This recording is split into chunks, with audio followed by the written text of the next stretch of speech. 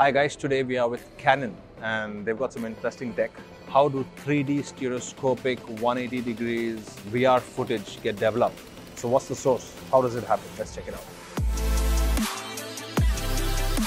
Guys, check this out. It makes me so excited even looking at this technology. That's a Canon R5.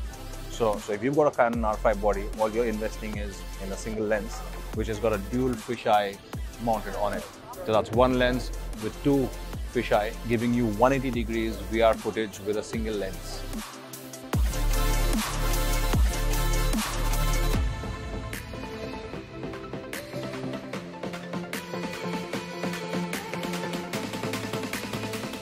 So guys, that was an amazing experience.